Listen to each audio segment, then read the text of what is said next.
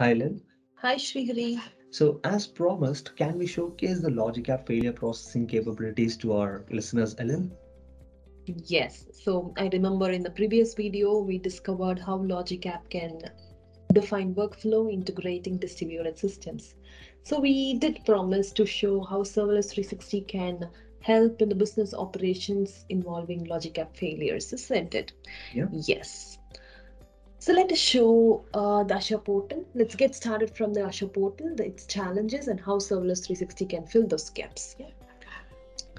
This is our Azure portal, Srihari. So, as you know, along with the logic app that we created in our previous recording, I have a number of applications built using Azure services, and all that I am presented with when I log into my Azure portal is a bunch of resources. Yes, can you infer the status of my booking processor logic app from this dashboard? Not really. I don't get an understanding of whether it's running or not, it's healthy or not, whether its performance is as expected or not, isn't it? Yes. So business gets stuck with this. But what is actually required is an application like view. So I don't get the context of which business application does this booking processor belong to, isn't it? So that is what something that I'm looking for. When it comes to serverless 360 and its features, I believe you are a better champ to describe it than me. So I'll allow you to talk about the features that serverless 360 offers that gives a better visibility on Azure resources, especially the logic app that we created in the last video, and using its features. Yeah.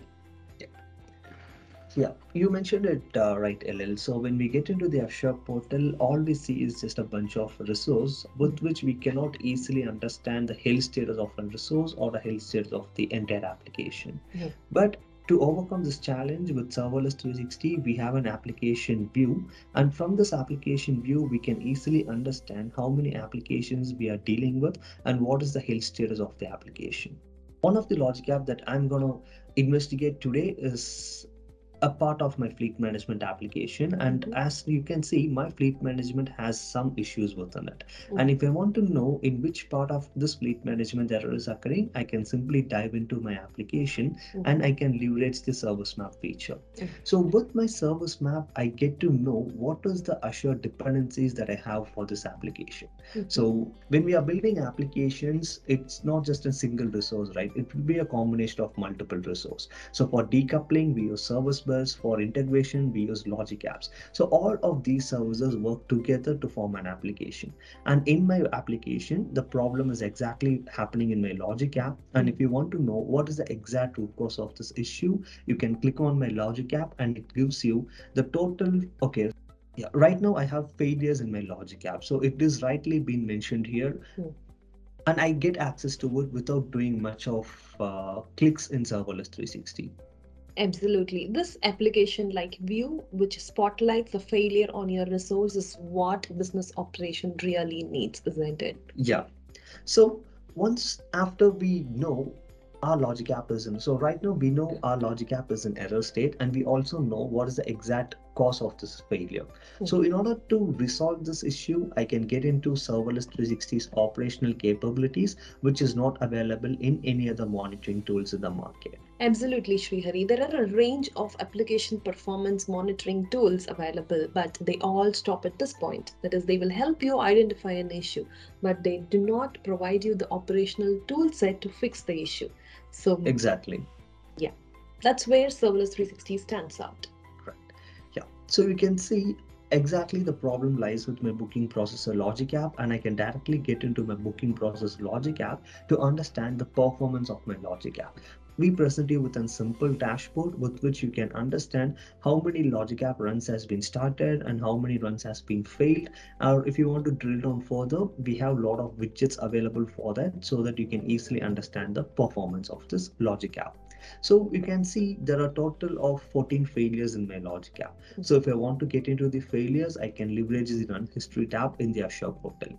But how we outstand the Azure portal is we have introduced an action required tab with which we give you and recently failed logic app runs. So I have 14 failures in my logic app, which will be directly listed down in this action required tab. I see real value in this feature, Srihari. So, as a support user, when I log into my system, log into serverless 360, I get a focused view on the failures that I need to pay attention to at this point in time. It's indeed valuable when I look at it from a business operations perspective. Right.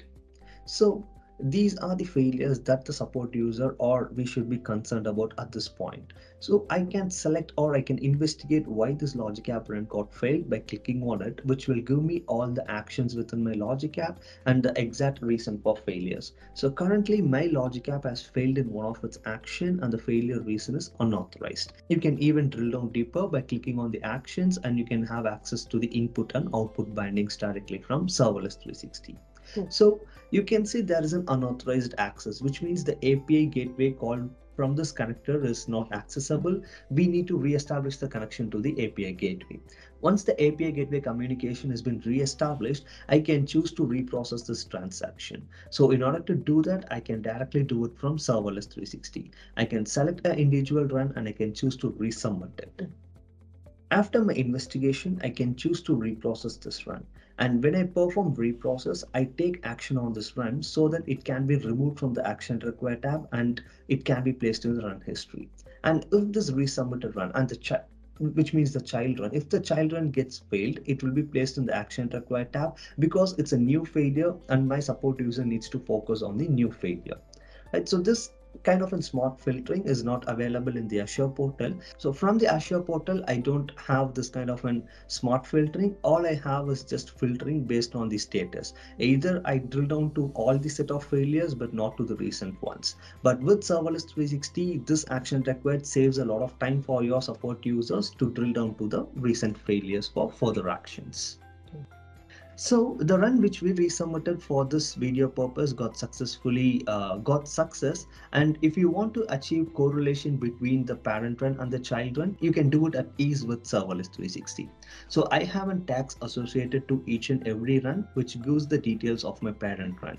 So this parent run is the run that we investigated earlier and it had a failure in our checkpoint 7 due to the reason unauthorized, and after resubmission the run went through successfully and I can investigate that too with serverless 360.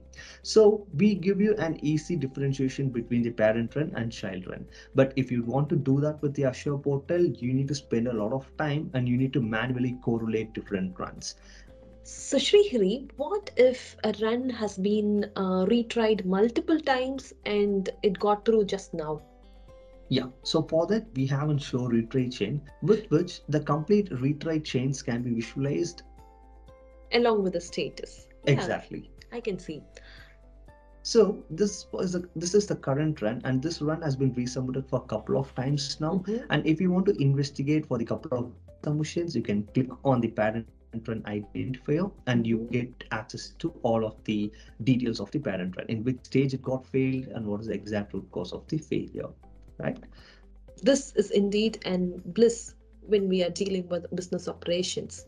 I think here we need to highlight one of our customer scenarios wherein they had thousands and thousands of logic app failures, and it's an manual overhead to deal with them by investigating each one of them manually. Let us share with our listeners how did serverless 360's automated task pitch in and then help them operate efficiently. Yeah, let's do that, Ellen. So in order to reprocess all the failures you have within a logic app, we have a simple solution called as resubmit failed runs, which will resubmit all the failures you have within your logic app, irrespective of the failure reason and irrespective of the time in which it got failed. So all the failures you have so far will be picked up and resubmitted for reprocessing. But if you want to even effectively automated, we have options with serverless 360 which we named as automated tasks. And with our automated tasks, you can schedule activities and these activities can take care of processing your dead letter messages. All you need to do is choose from which logic app you want to pick up the failures and what is the time frame in which you want to pick up. In our customer scenario, they had a failure in a weekend and their support user or the developers won't be available during the weekend to assist for failures. So by Monday when they got back, they had nearly 10 to 20,000 failures, and as you mentioned, processing on these 20,000 failures manually is not an ideal approach, right? So they use serverless 360's automated tasks and configure the time frame to pick up the failures in the past 50 hours, which covers the weekend. And they don't want to again resubmit all the set of failures, but they only want to drill down to one specific failure, which is an unauthorized error. That too should have happened in one of their actions in Logic App. So they predefine the configuration in serverless 360 and they manually executed these activities so that the failures that has happened in the weekend was automatically taken care of. Intelligent automation from serverless 360 help them operate efficiently without any manual overheads. Correct. Exactly. So similarly, we have other automated tasks with serverless 360 for other resources as well.